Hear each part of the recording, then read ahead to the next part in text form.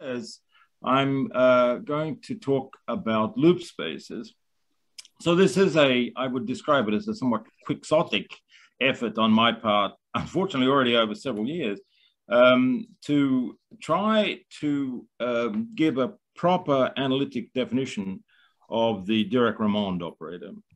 So this is a Dirac, in a way, my original motivation was to try and do something in infinite dimensions. This is the most obvious operator in infinite dimensions, which should behave well. I mean, one knows it should behave well because all sorts of results have been proven by guessing, by pretending it exists. And doing rigorous mathematics, but not actually about the Dirac Ramond operator. So I'll spend most of my time trying to describe the background for the Dirac Ramond operator. And then maybe you'll get to the point. So unfortunately, the results are not complete. I still do, as you'll see, the Dirac Ramond operator is defined, but at the moment, the definition is weak. Now, I mean that both, as it were, in the moral sense and in the technical sense. So it is not as yet defined on a domain with a range. It's defined weakly. It is densely defined, and so it's almost certainly the case that the null space of the operator that I have at the moment is is sort of independent of the choices because it's somehow smooth. But there's still work to be done, and I sort of hope to get other people interested. But unfortunately, there's a bit of heavy lifting at the beginning. So let me try and go through that, and then maybe I'll have time to describe my embarrassment, as it were, in not being able to solve all the problems. So first of all, let's just look at the spin Dirac operator of Atiyah and Singer. So there's a form of the definition. In a way, I should have taken the definition even more abstractly than this, namely the one defining the operator actually over the principal bundle, and then using equivariance to define the operator on the base. That's somehow what one does when one writes down the formula, where you take an arbitrary orthonormal basis and differentiate the spin as long. But let me just quickly go through the ingredients of the standard spin operator, because what I'm supposed to be doing is indeed a generalization of the spin operator. And so, of course, we presume we all know about this. We have a Riemannian manifold oriented. I'll take it even dimensional. In fact, at some point, without worrying, I'll take the dimension to be at least bigger than 4, probably. Although 4 is not that bad. It's just one has to say extra things. Okay, so the first thing is that one needs a spin structure on the manifold. Of course, one doesn't need a spin structure to define Dirac operators, but and I'll just stick to the spin case, even though the general case probably, one can generalize this, but since I can't do the spin case, there's not much point. Recent work, for example, by our organizer, Fehan, maybe suggests that one can do spin C as well, and so forth. Okay, so the ingredients are spin structure, spin representation, which leads to the spinor bundle. You have the Levi-Civita connection on the spinor bundle, and you have a Clifford action on the spinor bundle S. And combining those, you get the Dirac operator. And so, of course, the big theorem about this, well, not the theorem, but the impressive result was that it explained the integrality of the A hat genus of a spin manifold, which was known before, but was known by, whoops. That was bad. Okay.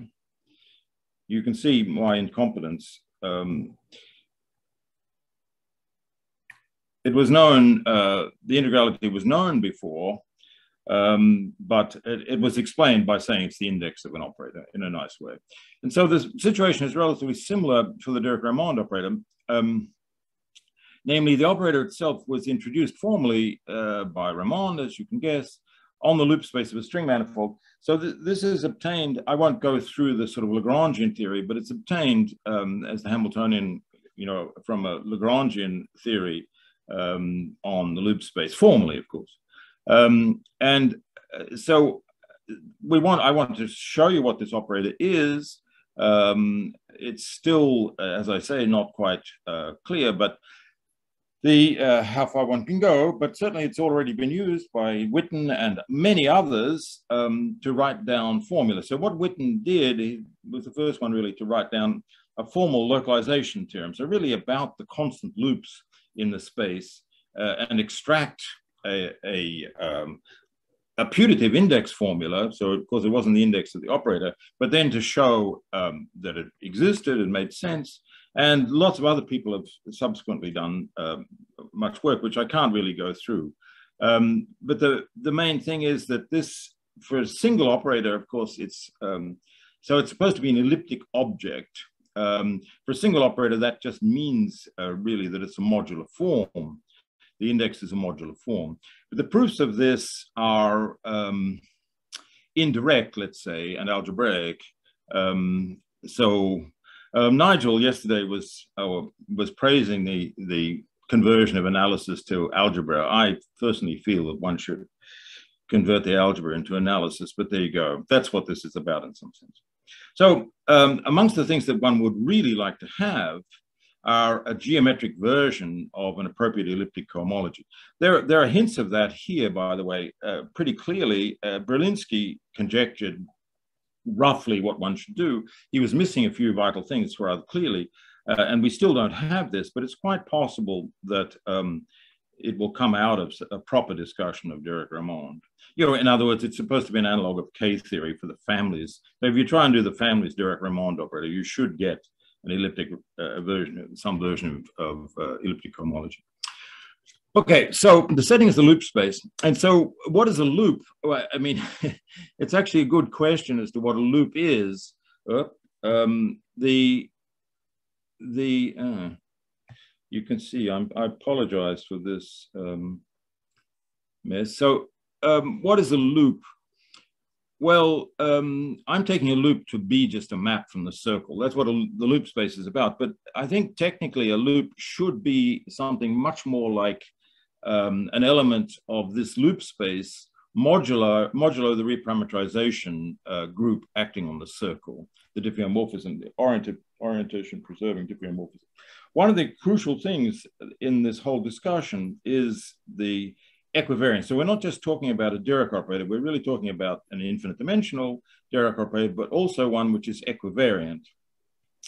But we start off thinking about the actual loop space, so maps from the circle into the manifold. Of course, there are lots of different degrees of regularity, and this is one of the things that's confusing. Continuous loops, bad.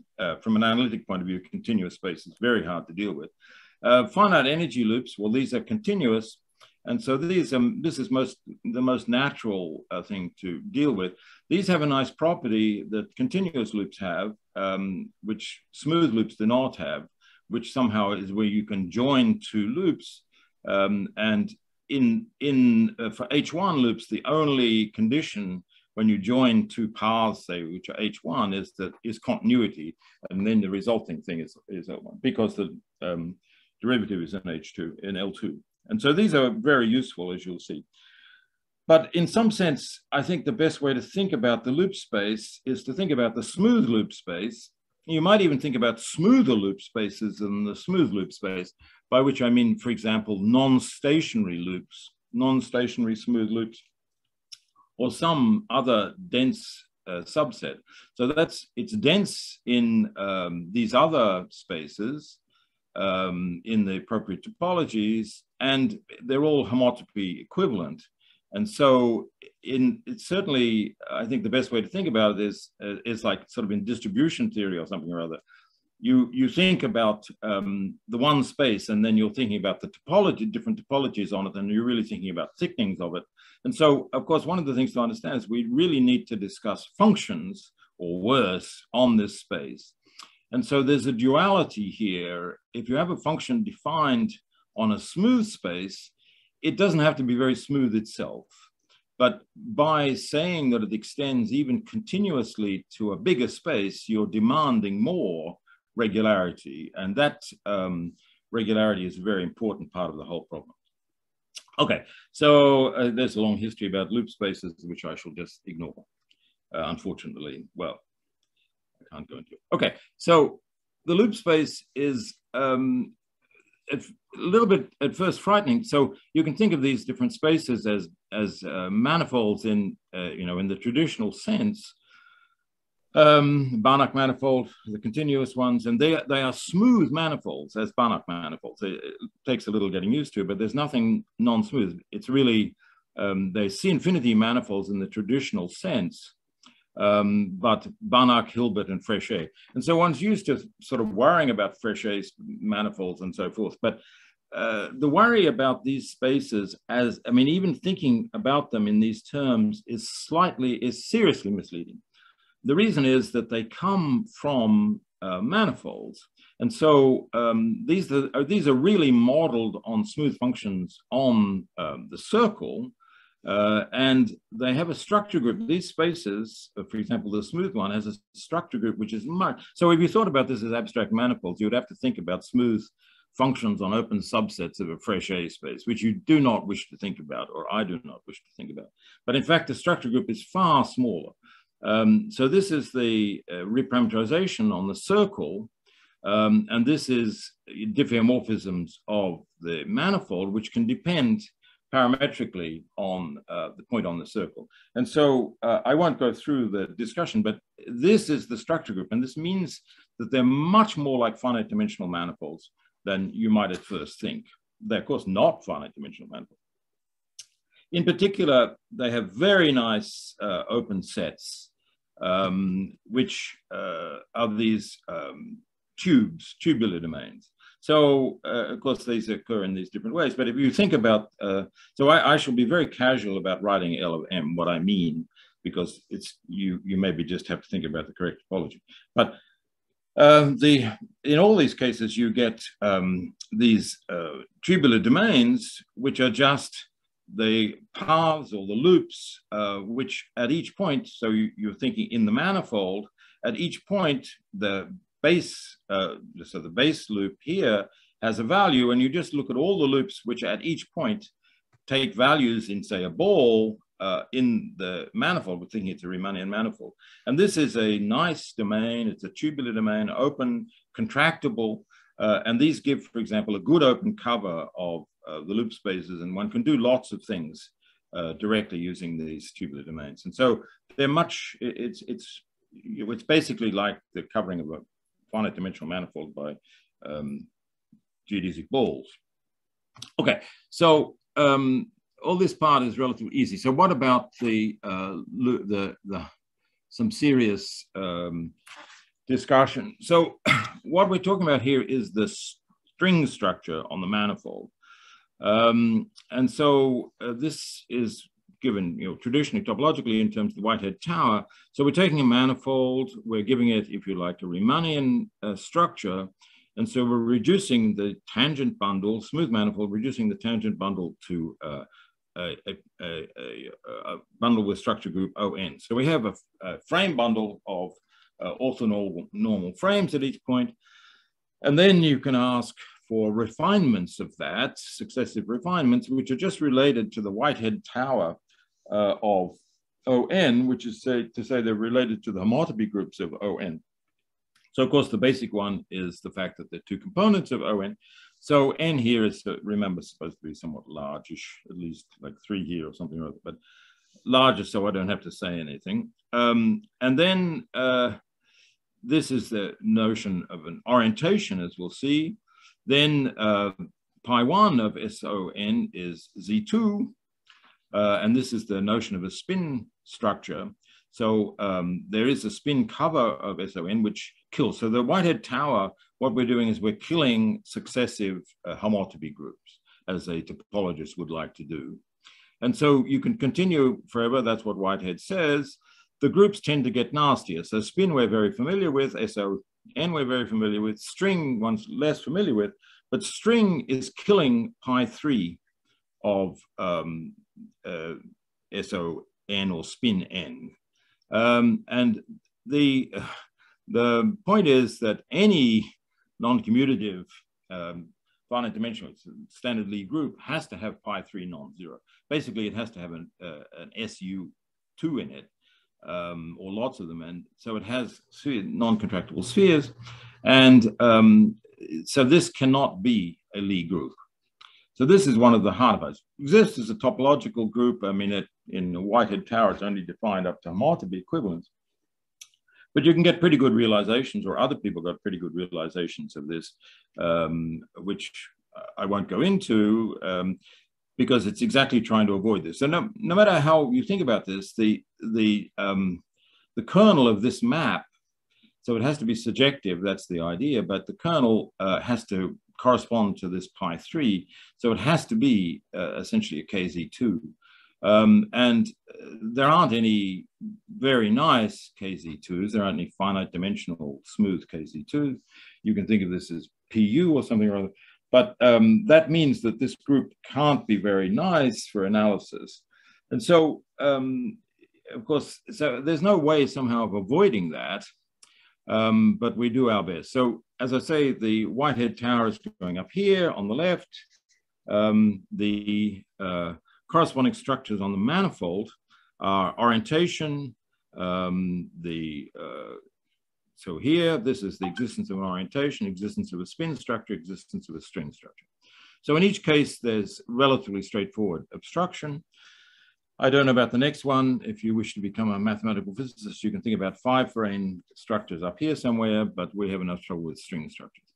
So a string structure is a well-defined object, and we need to discuss its existence. So these are successive coverings after this one. This, of course, is a sub-bundle, but these are coverings of the corresponding principal bundle by principal bundle with the bigger structure group, which then maps naturally to it. So, of course, we know spin is the vanishing of W2, and then there are several spin structures, and string is the vanishing of this class half P1 in H4 of the manifold. So half P1 is an integral class. This is, of course, I don't know who was the clever one who called it half P1, but it's the Pontryagin class of the spin frame bundle, which is an integral class, twice which is the Pontryagin class of the orthogonal bundle. So that's why it's called half P1. But it's a well-defined integral class. And the vanishing of that is the equivalent to the existence of a string structure. This was a theorem of, well, I'll come back to it, of Redin, I think, finally. But anyway, so let's just talk about orientation and spin to try and get things clear. So how am I going to go for time here? Okay, I'm doing fine.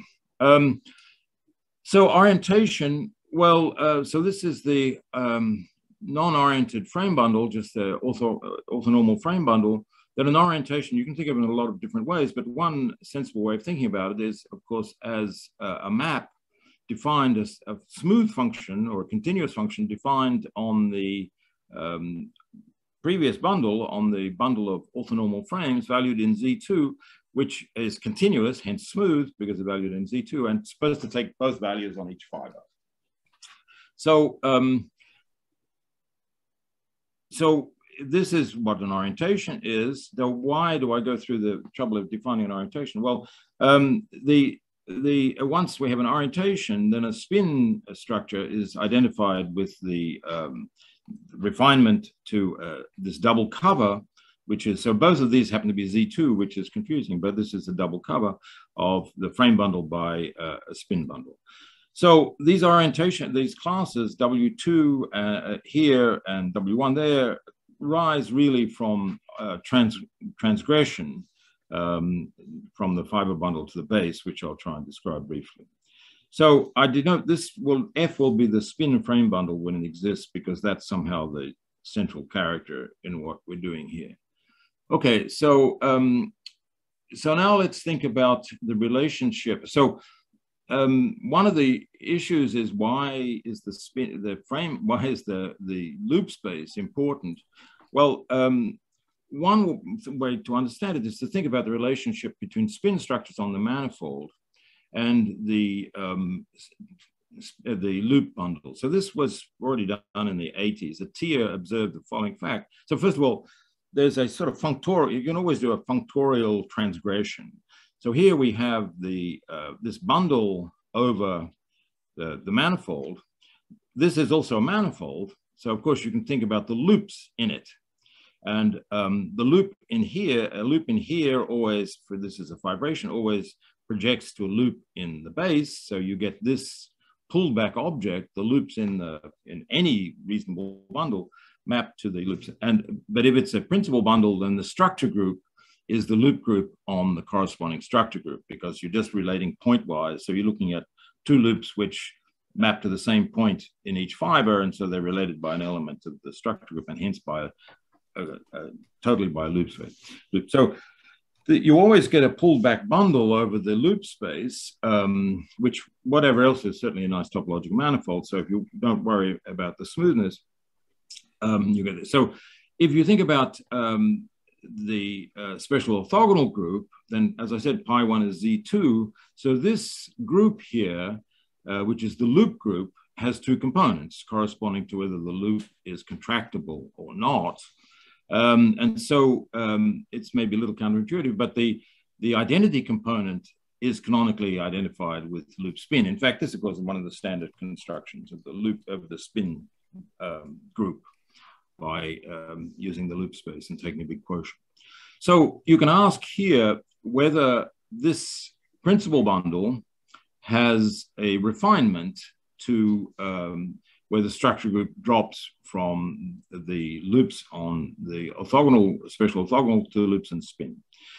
So Atiyah observed that in the 80s that if you take if you have a spin manifold, then there is such a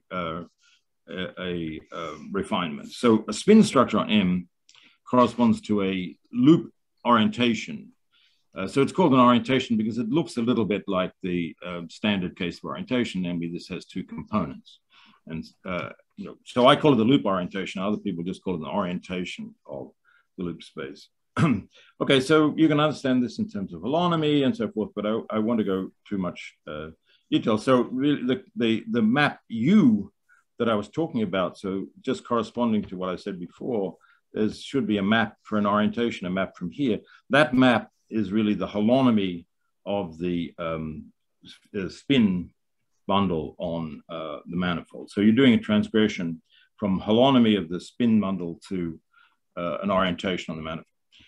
Okay, so Atiyah observed this, that a string structure does imply the existence of a loop orientation on the loop space.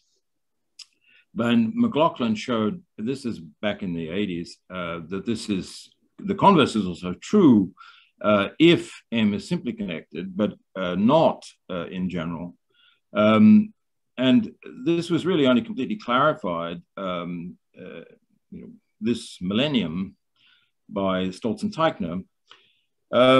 The notion of fusion already existed, but they made it rather clear. So let's think about, instead of the loop space, think about the path space. So these are, I won't go through the path spaces are very similar to the loop spaces, except you have no closed condition. So if you have the path space on a manifold, you get a map, which is just the endpoint evaluation map back to M squared. So this really is a fibration. It's a fiber bundle in the nicest sense. So maybe that's not quite obvious, but it is. And so local structure of this is constant near the endpoints. So you can form the fiber product. So this is the simplicial space out of this fiber bundle. So you just take, in other words, pairs of paths which have the same endpoint. And there's a map here from the pairs of paths of the fiber product into the loop space, which is obvious if you draw a picture. Namely, you've got two paths going between the same endpoints. And so if you reverse the second one, you have to think about the parameterization space, but you can have a fixed relation of the parameters. So you go out for the first half along here and then back reverse the second path, you get a map into loops. And for finite energy loops, this is an isomorphism. So if you look at finite energy maps, loops, then each of them can be decomposed uniquely into two finite energy paths in the fiber space. So there is this construction relationship between the fiber product identification, really, between the fiber product of the path space and the loop space. So what did Stoltz and Teichner observe? So, I mean, they didn't quite put it in this form, but if you now think of this as a simplicial space, so you can always construct a simplicial space from a fiber bundle where the successive spaces are just the successive fiber products. So this is three paths, all with the same endpoint. And so it's a simplicial space. You have three paths with the same endpoints. You get two maps back. So this is the simplicial structure, two maps back to the double space where you drop one of the three paths and maybe keep the orientation in mind.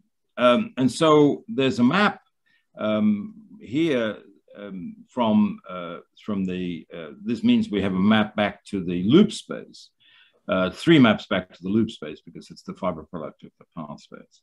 And so there's a relationship that you can think of, which is usually called fusion, between loops. So if you've got a function defined on the path space, on the loop space, you can say, well, if I pull it back to the triple path space in these two different ways, which is to say this way and this way, then in some sense you can think of the middle one maybe canceling, and so you get this possible identity, say for a multiplicative function, but in other ways there. So this is basically, this is true for the holonomy, as I said, of the spin bundle. And so this fusion condition is somehow very important in the behavior of the thing. So this is what Stoltz and Teichner said, that there's a one-to-one correspondence between spin structures on M and fusive loop orientations. So this means that the orientation function thought of as a Z2 valued function on the loop space has to have this additional multiplicative property. Notice that this connects connects elements in different components of the loop space. So it's not true, of course, that these three paths, these three loops that you get, have to be in the same, define the same element in pi1, for example. And so there's a global component to this fusive structure. So what this is doing in some sense is trying to tell you which functions on the loop space come from functions on the manifold. If anyone has any questions, they're welcome to pipe in. Okay, so this is a one-to-one map. So here is just a quick discussion of the proof of Stoltz-Teichner. So how do you go back? Well, it's really relatively straightforward. You just start off with the loop space on this is the frame bundle. And so now what you're given is a loop, so a fusion orientation on the loop space with the properties that I described before. And so you just take the product with Z2, the trivial Z2 bundle over the path space, and then you take the identification, you use U as descent data. So you say two things are equivalent if the paths define this, and this is true for the loop relation. And from this, you can easily see that you get a double cover of FSO, and that's the spin bundle. So this actually constructs the spin bundle. Well, you might object actually that it constructs the bundle over two copies if you look into it more carefully. That's a rather typical thing here, which I won't worry about. The point is that what you're actually constructing is a simplicial version of the frame bundle. You can just restrict one of the points to fix one of the points in the base, and then you get the standard spin structure. Or you can observe that this is just so somehow this is a simplicial object, and because it's simplicity exact, it actually comes from an object. But either way, that's another thing that's in the back. Okay, so that's Stoltz and Teichner. So what Stoltz and Teichner tell you is that you should be careful in thinking about taking structures on the manifold and moving them to the loop space. It's not that it isn't possible. It's just that they have additional structure, in particular, this fusion structure.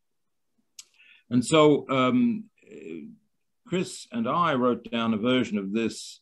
So one of the things we're doing typically here is transgression. If you think about cohomology classes on the manifold, for example, you can, of course, pull them back under the evaluation map. So you've got this map from the loop space into the manifold, which is evaluating a loop at a point. And then, so you can pull back a cohomology class, whatever, I mean, in a cohomological sense. And then since U1, the circle is oriented, you can push it forward. And this is the standard transgression map from forms. So you have a transgression map from forms, whatever, cohomology, and plenty of other objects too on M to corresponding things on the loop space. This is never, in general, neither injective nor surjective. But you can correct it to an isomorphism, and that's really sort of the same idea as in Stolz and Teichner. What you can do is you can define a different, so I'm doing it here in Czech cohomology, so using, if you like, the tubular domains to give you a good open cover, you can define a map which goes to an augmented cohomology. So this is Czech cohomology, but with additional conditions, namely the fusion conditions and an additional condition which corresponds to this simplicity thing I mentioned before.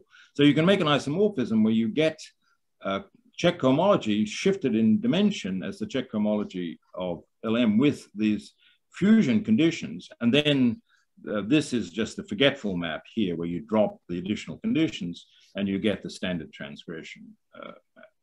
And so this is a good way of understanding how, I mean, that's in some sense what Stolz and Teichner are doing for W2. Okay, so now to the point. So I hope I'm not going too slowly here. So what about string structures? So as I said, the string structure is the next one up from the spin structure. And it corresponds to asking for a string covering of the spin frame bundle, where this is a string group, this is the spin group, and this, of course, is consistent principal bundle. Now, and so this was shown eventually by Redin in complete detail that the string structure exists if and only if this half P1 is 0. And then you can see that there's a torso of them, if you like. They're classified by H3 of the spin bundle. No, here, I'm sorry.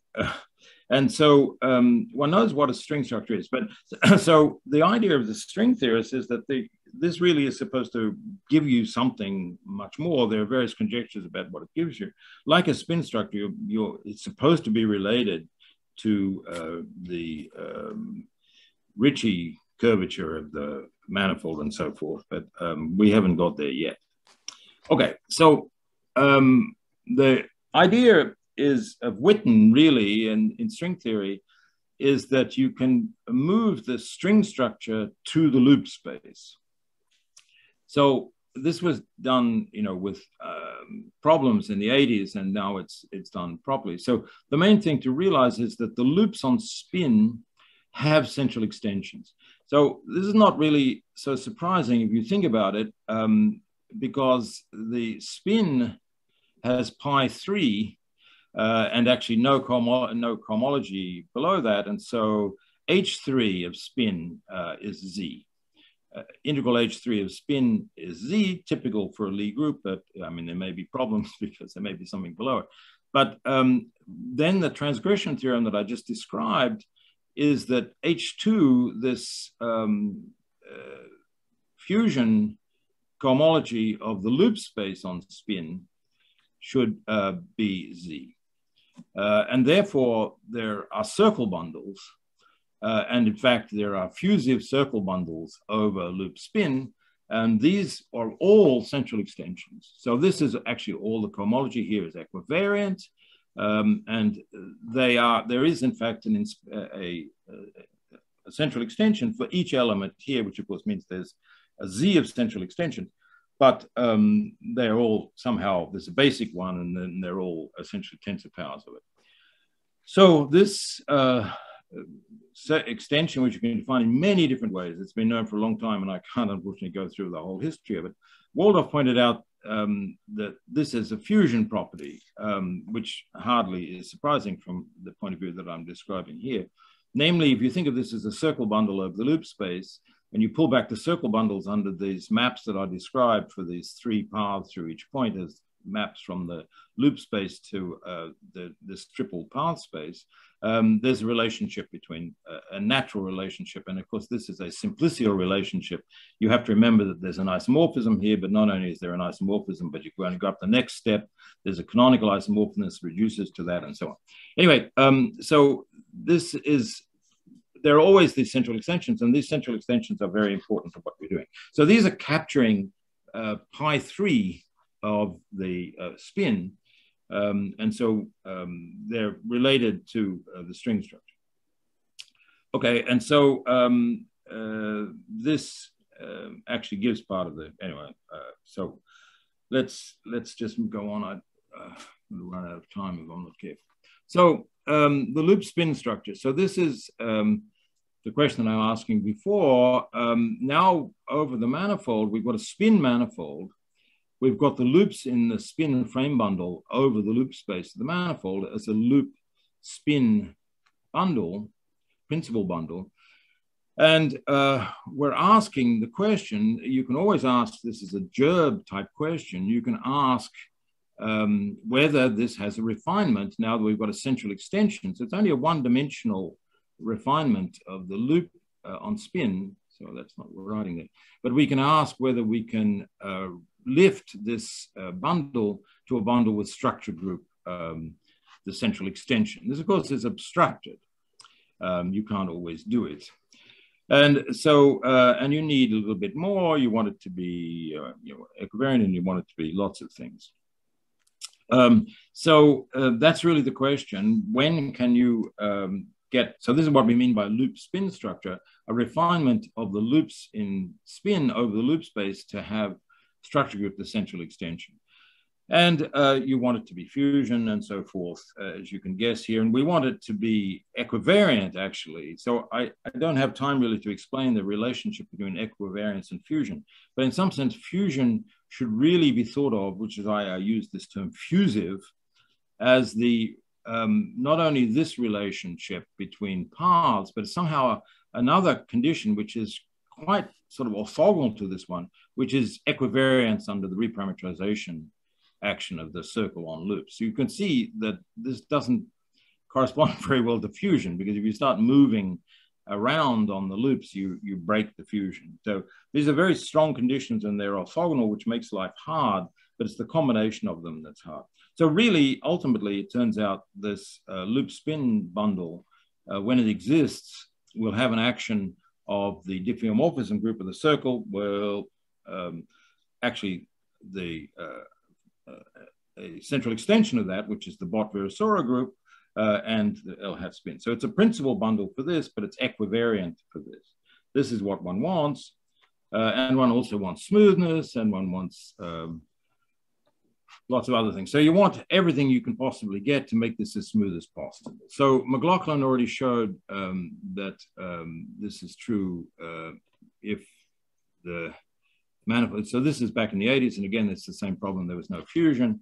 Waldorf in the early 2000s or 2010 showed that there's a topological version of it, provided there's a spin structure. So the condition here is the same as the condition for the existence of a string structure. A string structure on the manifold is a fusive loop spin structure. And then Chris Kotka and I did this much more smoothly, which is what we need here.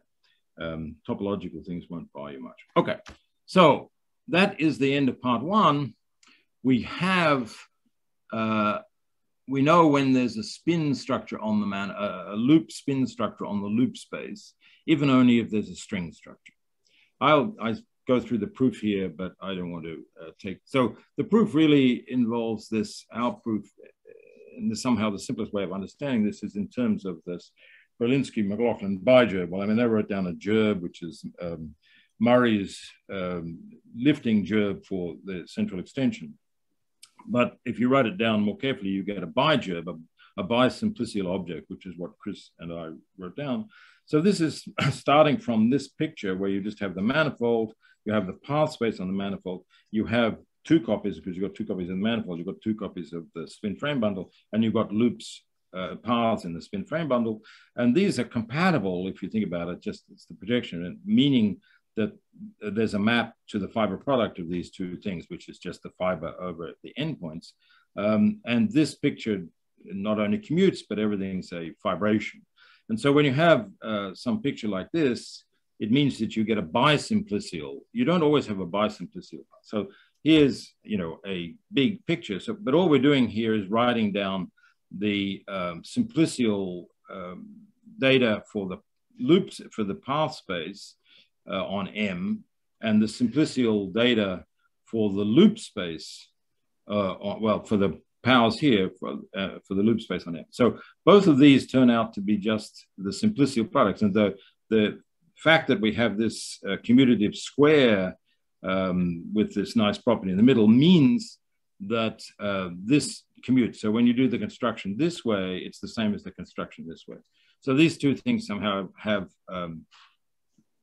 interpretations from either point of view, and you get this doubly simplicial diagram where everything commutes in the appropriate sense. And so what, I won't try and go through this, but this is the basis of the proof of the equivalence of string and loop spin structures, so that there's a circle bundle over this space here. The circle bundle, if you think about what this is, I mean, maybe it's hard to understand. This is loops in the fiber product of F with itself over M. And so this means you've got two loops which are always in the same fiber. And so they're related by an element of the loop spin. And loop spin has this central extension, which means you can find a map from here to loop spin, or you can pull back the central extension. That gives you a circle bundle over this, which is this is the Murray's construction for a gerb, but this is a bisimplicial object. So that circle bundle, if you pull it back to here, it's trivial, and it has a trivialization, which is the canonical trivialization here. And similarly, if we go up here, and if you pull back these two, so on. So, and that, the triviality, the simplicial triviality of that circle bundle, which means whether it's trivial when you pull it back here or here, it's the same going this way as that way. And when you do that, when you understand what's going on, this is where you get the loop spin bundle constructed from the triviality of that. And it corresponds to the vanishing of half P1, and you see that this way. So anyway, so this picture sort of encapsulates how you can go from the spin frame bundle. Now, so that's the first thing that we need for the Dirac Ramond operator is the spin structure on the loop space. Then we need the spinor bundle. And the spinor bundle, of course, in the finite dimensional case, comes from the identification of the fundamental representation of the spin group, or if you like, embedding it in the Clifford algebra and so forth. For loop spin, there's, for loop groups on finite dimensional Lie groups, there's a very similar, very big theory starting in the 70s, 80s, and into the 90s of positive energy representations. And so this, if you consult the book of Presley and Siegel, that's what it's about. And so these are pretty fully classified. There's a nice recent paper of Fried, or not very so recent anymore, Fried, Hopkins, and Tellerman, giving you a complete classification of them in terms of twisted K theory. But the point is that there are such representations. So they're positive energy. So this, what this is saying is that these are representations, the unitary representations of, not of the loop group, but of the central extensions of the loop group that are existing. So they're projective representations, but they're then representations of the central extension. They're positive energy. Now, what this means is that they actually have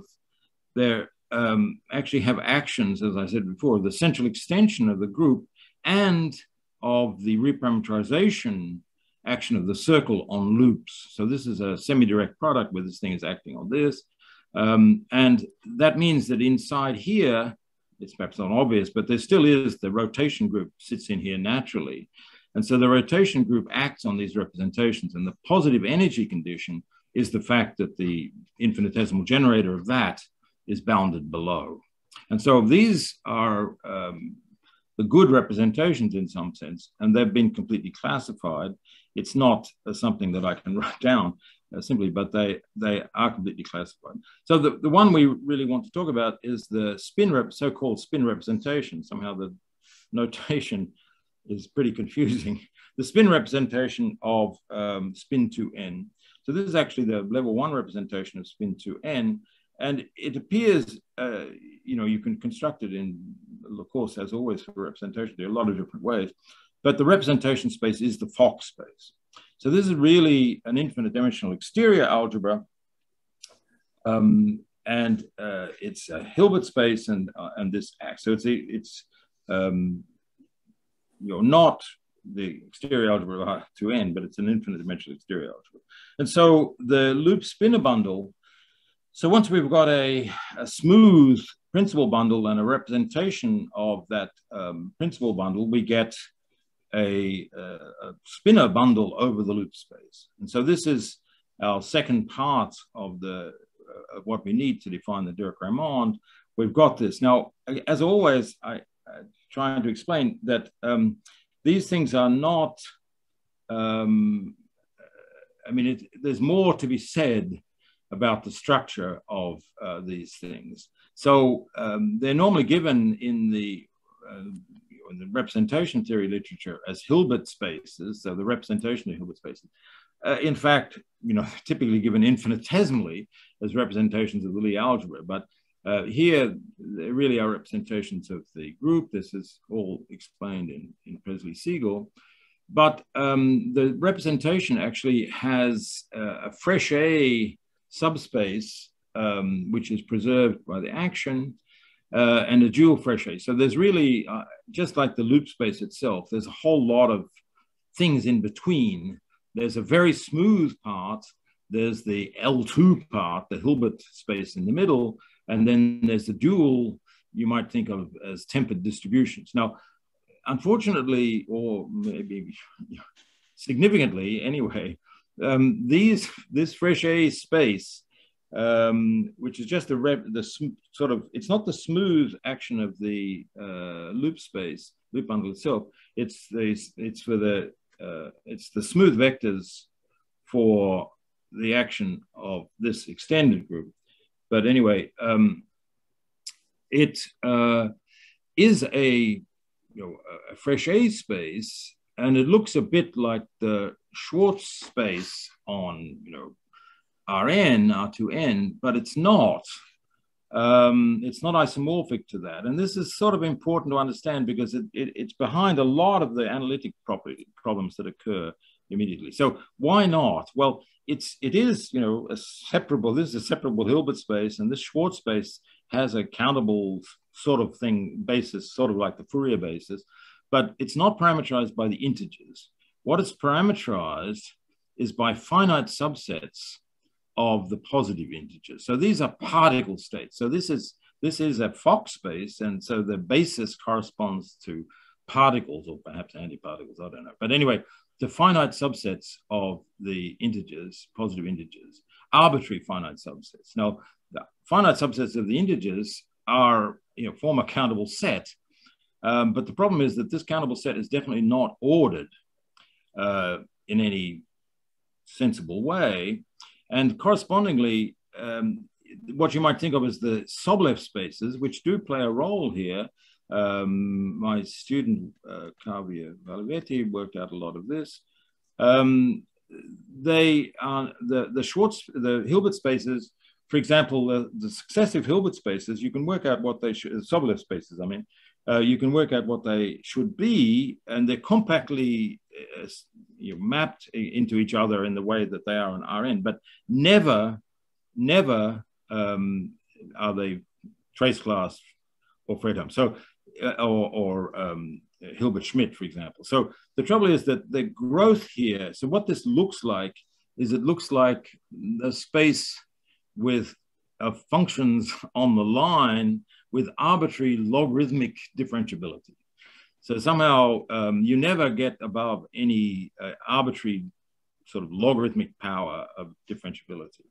And so there's never trace class inclusions. And this is one of the reasons that there's a serious problem, or I mean, it's maybe just explains the serious problem of writing down traces, which is exactly what we want to do. Okay, so anyway, with all that, here is the Dirac Ramond operator. Now, I'm still lying a bit here, unfortunately, but I guess I don't really have time to try and explain exactly what. So this is the part that you expect. We do get a connection. This spinner bundle is only somehow, I mean, the loop spin bundle is only one dimensional larger than the loop bundle. The Levi-Civita connection does transgress to a connection on the loop on this bundle. And so for the central extension, it's just one dimension more, and we can find a nice invariant connection. It's not unique, but it's just like spin C, if you like.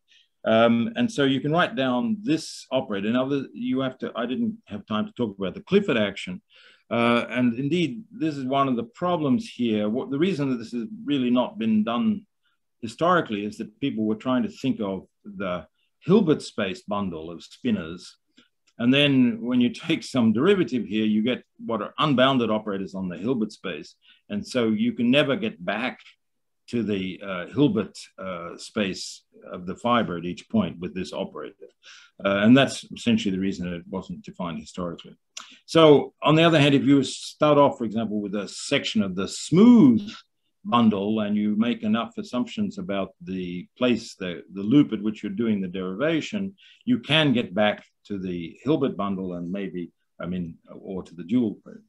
Now, notice that this doesn't look quite like the spin Dirac operator. This looks like the spin Dirac operator and has a name in physics. I don't know, I forget what, like the plane Dirac Ramond operator or something or other. In order to make it equivariant with respect to the Bott-Virasoro action, you have to add an extra term. This extra term is really, again, Clifford multiplication. It's Clifford multiplication. I don't know whether that I is supposed to be there. Anyway, Clifford multiplication by the tangent vector to the loop at which you're working things out. So this is required to make the thing equivariant, and it comes out of the usual formulation. Okay, so as I said, my definition of this is still weak. Let's see. So I'm going to stop in a moment. So what can I actually do? Well, what we can actually do is work out what's happened on the torus. It's a start. And even there are problems. But so this is basically because Sphero and Wurzbacher, not that long ago, 10 years ago, worked out some L2 version of the Dirac Ramond operator on R2n. Now, of course, if you think about the torus, it turns out that the loop space of the torus, of course, the pi 1 of the torus is relatively large. So there are lots of components. But if you look at the component, the contractile component of loops, it actually is this. This is not, this, if you like, is the initial point, but not quite. So there's actually an average of the loop. So there really are the pointed loops in R2n. So these are just the loops in R2n that start and finish at the origin. And so this is a natural identification of the loops. So you can use the loops on R2n as a linear, as a group, and you can use the linear structure on R2n to analyze what's going on. This is what Sphero and Wurzbacher did directly on R2n. But if you translate it to the torus, what you can see is that this Dirac Ramond operator decomposes into an infinite sum. So the terms here are the Fourier components of the loops. And so there's really, of course, an R2n somewhere in the background here as well. So there's a tensor with the things on R2n. But on each, so this is a Fourier component, which is the e to the I k theta and e to the minus I k theta. So you're combining the two. The Dirac Ramond operator really does decompose into an infinite number of operators on what's really C, what's really R2, with values in the two-dimensional forms corresponding to C. And so you can write it down explicitly. It's consistent with what I wrote down before. And these operators you can analyze explicitly, I mean, as operators on R2. They are sort of obviously related to the harmonic oscillator, but not really the harmonic oscillator. What they correspond to, they have infinite dimensional null space, each of these operators, which is really the Bargman space. So what you're talking about here when you look at all these terms together is you're looking at this string Gaussian. Somehow this plays a fundamental role in the picture, at least I believe it does. And so in each dimension, what you're getting is a holomorphic function multiplying this, if you like, in L2, so a polynomial multiplying this, and the null space, that's what the null space consists of. And all the other part is non-zero. And you can check that these are exactly the elements of positive energy. And so it's, in this case, you can work out everything. For the torus, you can work out everything. I didn't put it down in detail, but you can get the formula that Witten has. Of course, the torus is not terribly interesting. I didn't say the spin structure is trivial, the string structure is trivial, and the index is therefore trivial. All you get is the non-geometric part of the index that Witten wrote down in this spin context. But it's reassuring that you can actually get the same formula. There's still problems, even in understanding for me at least, in understanding the Dirac Ramond operator.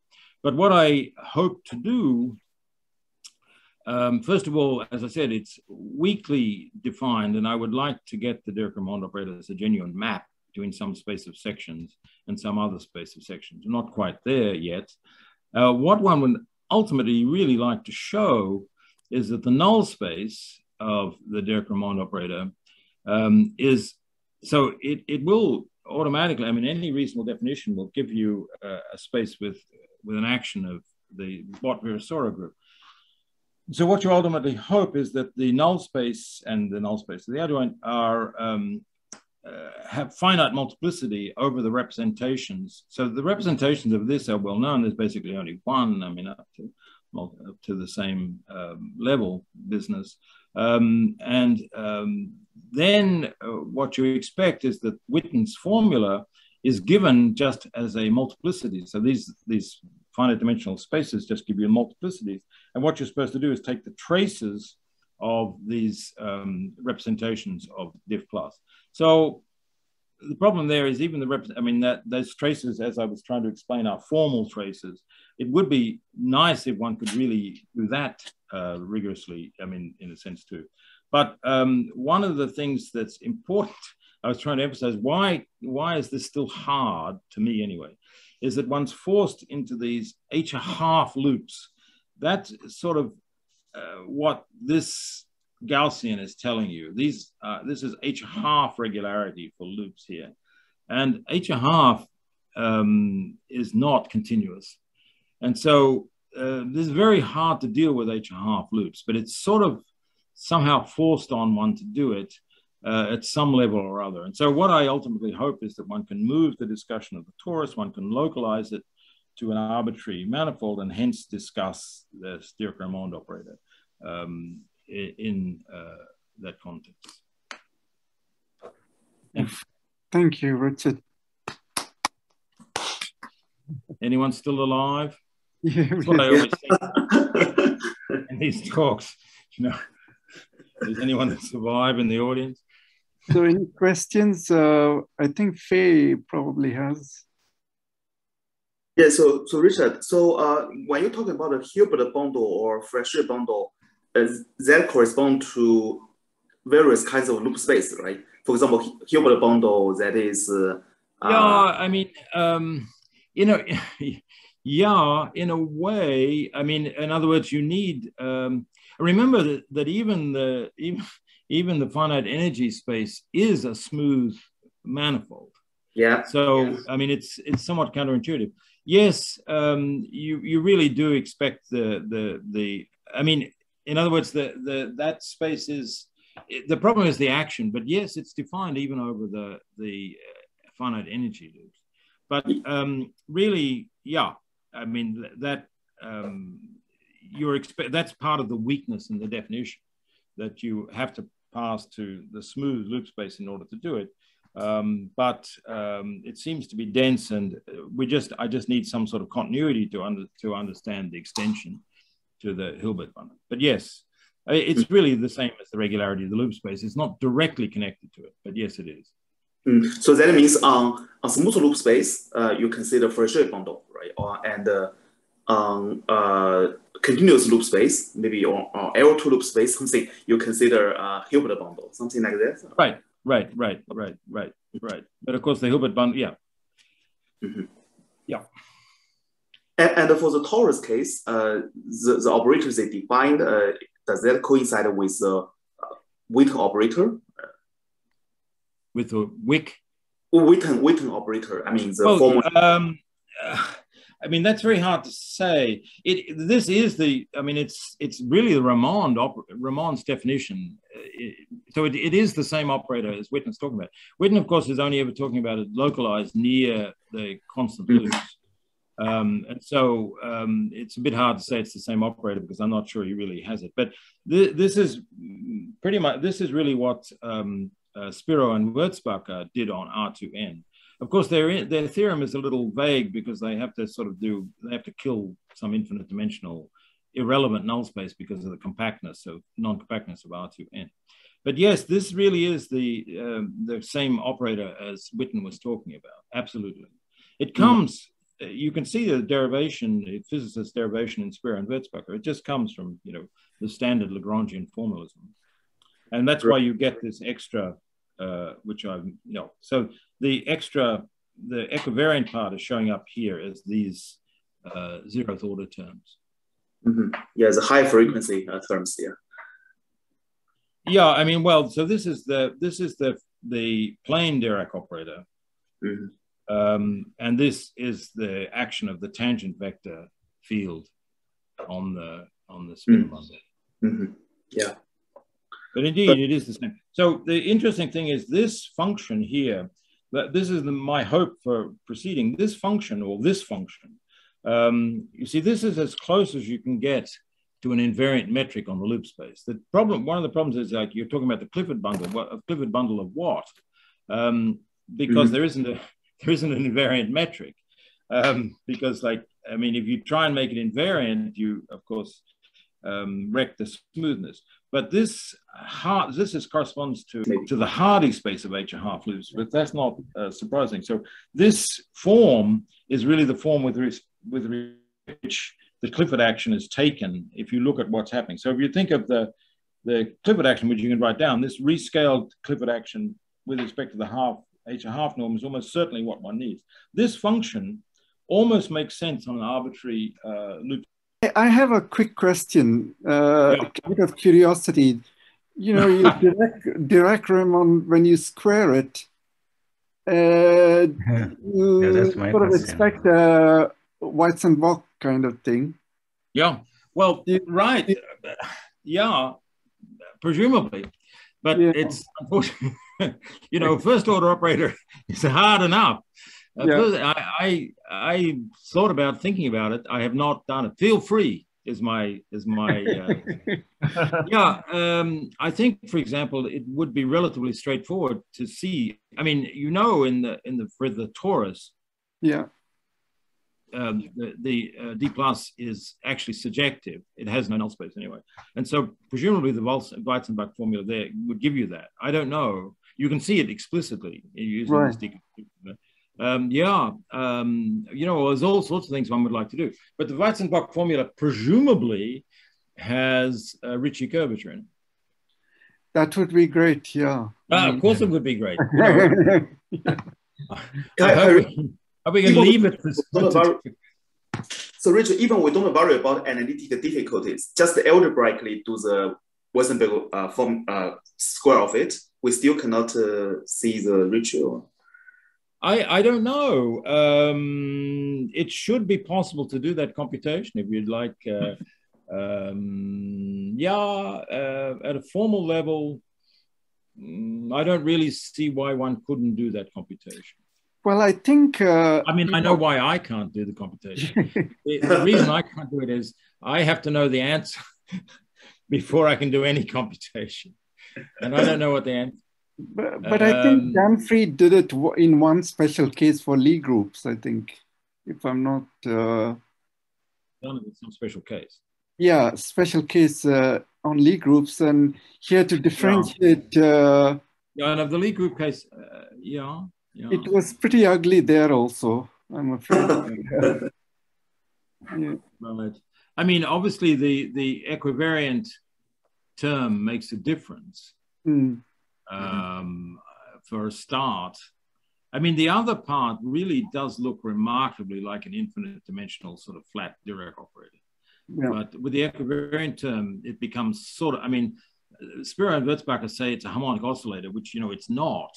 It is the Bargmann decomposition. So it sort of corresponds when you look at the harmonic oscillator, I mean, look at Hermite polynomials, it's not, you know, it's not elliptic. It's like d bar rather than the Laplacian. So I don't know what would happen. Okay. I don't know. You know, as I say, it's hard for me to do computations. So Guoliang, you had a question. You said. No, actually, that wasn't my question. Okay. My answer is, you know, if you would like me to give you some pointers about what you need to compute, I'm happy to do so, but I don't know how to do it. I mean, you know, the local structure is pretty straightforward. You can basically tell, because you can localize on the loop space, you can tell that the only thing that's involved is really the GD's expansion around the loop. That's the only thing that can be involved in the next order terms. So around the loop, which you can, like pointwise, in other words, at each point you input normal coordinates. Then the flat part of the Dirac operator just looks, you know, it looks like the covariant derivative, you know, so that you'll only get the curve. You can only get the curvature terms, that's for sure. So indeed, it's pretty, except for the equivariant term, but there, since it only involves the tangent vector field, I assume that's not too horrible either. You can conclude that whatever it is, it only involves the curvature. So, you know, you can try and do some abstract discussion to work out what terms could appear. Get Gilkey on your side. It's getting a bit old now, but.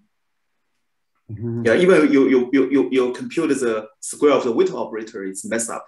So, yeah. Yeah. You know, I don't see any guarantee that it's good. But on the other hand, the thing is pretty simple. You know, yeah, I don't know. So I don't know. But there, unfortunately, is a lot I don't know. Let's thank Richard for a wonderful talk and for any. My apologies for the technical difficulties and incompetence. No, but it was, you know, you explained it well. So.